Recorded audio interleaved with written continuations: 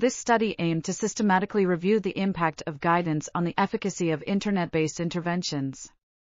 The study included RCTs comparing guided versus unguided interventions, different doses of guidance, different qualification levels of e-coaches, and synchronous versus asynchronous communication mode. Outcomes were symptom severity, completer rates, and number of completed intervention modules. The study found that guided interventions were significantly superior to unguided interventions in terms of symptom severity, completed modules, and completer rate. However, the effect size was smaller than previously reported when compared to unguided interventions.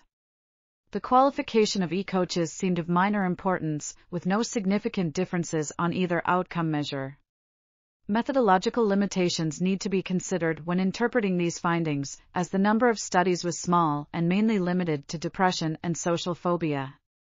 Overall, the study suggests that guidance is a beneficial feature of internet-based interventions, but its effect may be smaller than previously reported.